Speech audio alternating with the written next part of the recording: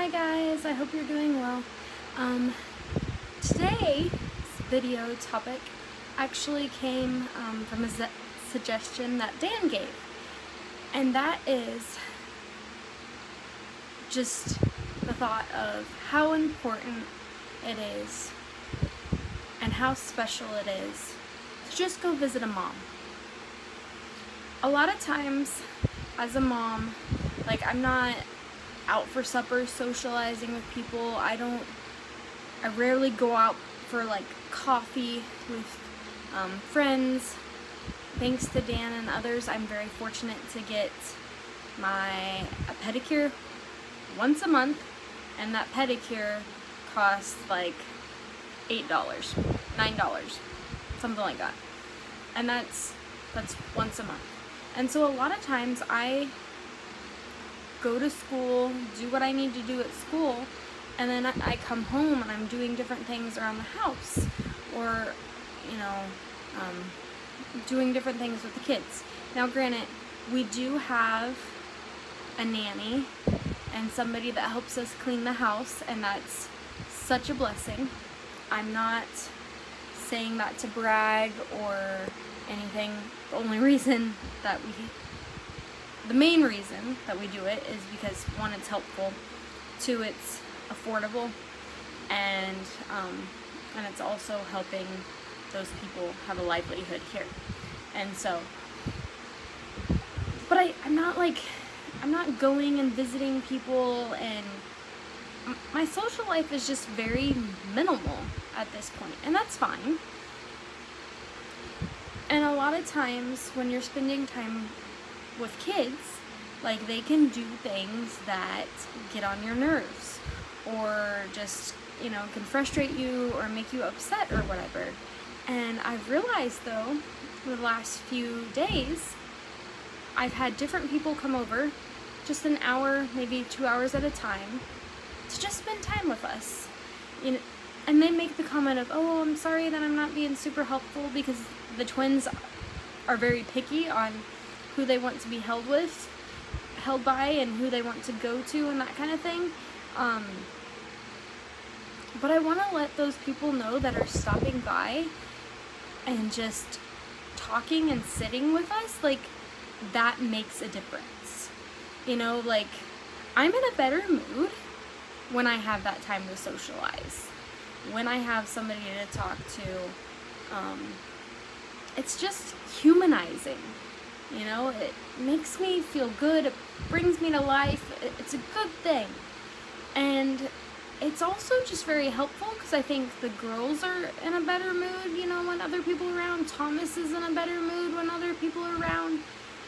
And yes, you might not be able to, like, help with the littlest ones. They might specifically want to be held by their mom or their main caretaker, but that doesn't mean that you can't help wipe a snotty nose, or get bottles as needed. Or yesterday, a friend was over and she helped me stir up their supper, and make their oatmeal, and that, just little things like that make a big difference. There's so many moms a lot of times that just feel alone, and they get this thinking of, can I do this? When the kids are constantly crying or whatever. And even if Dan's home, a lot of times he's got different things for school he's trying to get done, or he's trying to work on our newsletter, or he's just trying to wrangle Thomas. And so, but lately we've had people on Saturday, there was 2 people that came over.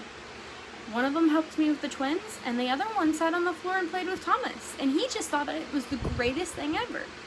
And then on Sunday, there was a mom that came over with her middle school daughters, and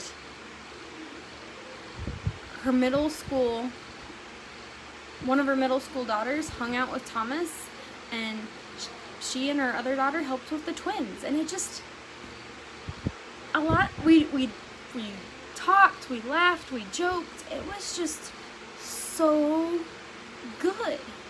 And so if you go and visit a mom, don't feel like you have to do a lot. Now, you know, if it's a situation of you see different ways that you can help, go ahead, step in, help do those things. As long as you know that the mom's going to be okay with that. But a lot of times, they just want somebody to talk to. You know, they've been talking to, you know, 1-year-olds or 4-year-olds all day long, and it's really humanizing and a blessing to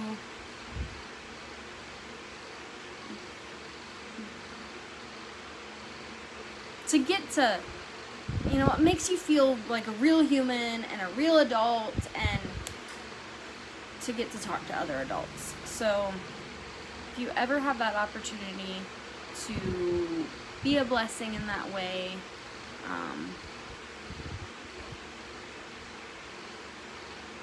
yeah, I pray that you take advantage of it. It's a great ministry.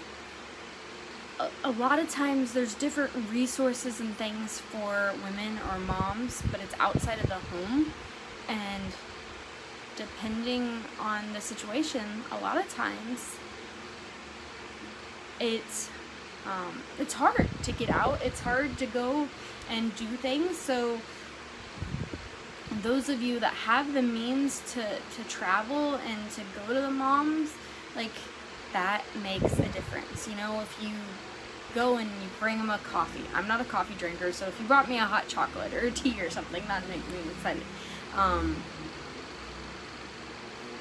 Or, you know, if you bring them lunch, or if you just come and sit there and say, you know, hey, can I sit on the couch with you? Or is there anything around the house that you would be helpful to have help with, or whatever. There's just so many different ways to outreach and to help and to be a blessing. And so I really would encourage you to think outside of the box. There's a lot of things that we just wouldn't think about, and